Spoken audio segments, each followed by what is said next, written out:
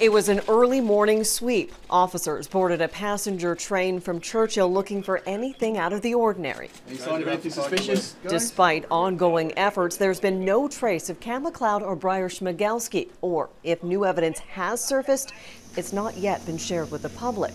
The duo has been on the run since last week when 3 bodies turned up in northern BC. The men are wanted in the deaths of Lucas Fowler, China Deese, and Leonard Dick. Heavily armed and skilled officers are on the ground working this investigation. And then there's the military.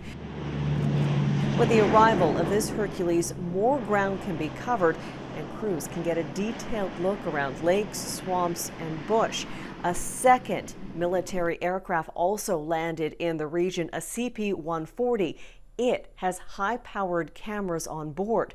The search area is huge, hundreds of kilometers in all directions around Gillam. The terrain is challenging, and so is the weather. When we talk about the ground search being conducted by members of the RCMP, they are paying particular attention to paths like this. We're not far from Gillam itself, and you can tell that it is quite a wooded area. But there are paths that have been created throughout this region, particularly for the hydro lines. So that's one of the areas that they're paying attention to, hydro line cuts as well as rail lines. The RCMP is still working under the premise that the pair is hiding out somewhere in the wilderness around Gillam. It's the last place they were seen, but that was nearly a week ago. The RCMP Major Crimes Division is following up on tips coming in from across Canada.